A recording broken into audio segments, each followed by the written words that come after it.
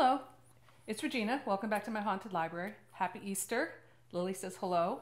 I hope that everyone is having a beautiful Easter Sunday, no matter what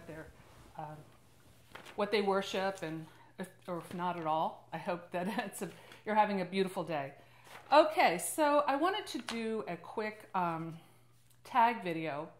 I discovered that I was tagged in a couple videos, and I'll upload those during the week, but I wanted to get this one done because it's kind of old and I didn't notice that I was tagged. So I want to thank Book Invasion for tagging me. So I wanted to do this this tag. This is the over 30 book tag. How did you know? Most of the booktubers are so young that it's kind of like being over 30, which I consider very young. Maybe there should be an over 50 book tag, and not making any assumptions, but maybe Steve Donahue and I can start a little club. Anyway, let's get on to the tag. Let's sit back and go through it. Name one of your favorite books that features a protagonist who is 30 years or older. I was thinking about like older and maybe like aging. So I pulled Cold Heart Canyon by Clive Barker off my shelf because in this book, the protagonist, and it's a very involved book. That's just one of my favorite Barker novels, and it's kind of, and look how cute he is in the picture. This is about an actor who gets a facelift to try to make himself look younger, and it goes terribly wrong. This actor hides out in this old Hollywood mansion in Cold Heart Canyon, and it is part of an old, it's kind of like Sunset Boulevard, where there's this old Hollywood actress named Katya. She was Romanian from the 1920s silent era, and she was just a real freak. It's like Sunset Boulevard meets Hellraiser. Number 2, name a book that represents you when you were younger. Well, I have to say The Secret History by Donna Tartt. I think I've outgrown The Secret History, but at the time that the book came out, that really kind of represented like my friend group in college. We came after this kind of, hippie generation, and we wanted nothing to do with activism or anything like that. We were complete pleasure-seeking, hedonist decadence. So The Secret History kind of like, that sort of was like my youthful book, and that Gone with the Wind. Anyway, next, name a book that represents where you are in your life now. I pulled this off my shelf. This is Robert Louis Stevenson, Strange Case of Dr. Jekyll and Mr. Hyde. Beautiful Easton Press copy. Now, the reason I picked this is I feel like I've just been like exploring this idea of the divided self, not just for my own life, but just in, exploring this in literature and art and poetry and psychology and even religion in a way. So I always come back to this idea, and I always come back to this book. So I feel like this is a classic for a reason.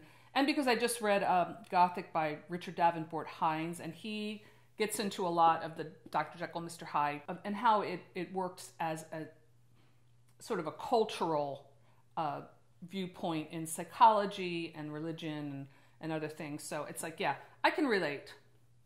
The doubling, I've written books about this where I've used this theme. I did a film project, which I might talk about sometime, where I explore this theme of the double, like the two sides of people, the evil twin, if you want to go that, literal with it. But yeah, this is something I'm very interested in, and it still intrigues me because it's still like such a great mystery. Okay, number 4. Name a book that represents something that has never changed about you. Well, I pulled this off my shelf. This is Alice in Wonderland, and by Lewis Carroll, of course. What can I say? I love Alice in Wonderland. I loved it as a child. I love surrealism.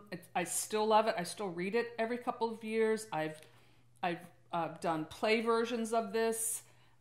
I'm just obsessed in a way with Alice in Wonderland, and that's never going to change. Number 5, name one of your favorite classics. Well, that is Jane Eyre by Charlotte Bronte, and I just reread this year. Beautiful Eastern Press hardback copy of it. Any book that makes me sob, I gotta love. and this did last time, it does every time. It's just the most beautiful book. But I think it's probably the most beautiful woman's story I've ever read. Written by a woman a very long time ago, but it gets into that soul of a woman, and in a way that not a lot of books do. So, I mean, how can I resist? So, number 6. Name a book you would like to read that was published in the year you were born. Well, that is giving a little bit too much away. So I will do the decade that I was born.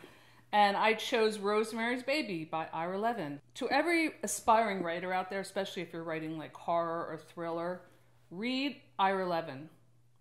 Read Kiss Before Dying. Read Rosemary's Baby. Read Stepford Wives. They're all really short, concise, immaculately written and plotted books. I highly recommend them. They're great. So that's my over 30 book tag. I don't want to tag anyone because, well, I'll tag Lily. She's definitely over 30 in dog years. But I don't want to make any assumptions about people's ages. But if you are over 30 and you want to do this tag, feel free to do it. Thanks again to Book Invasion for tagging me. And have a lovely Easter Sunday. I'll see you soon in my haunted library. Bye.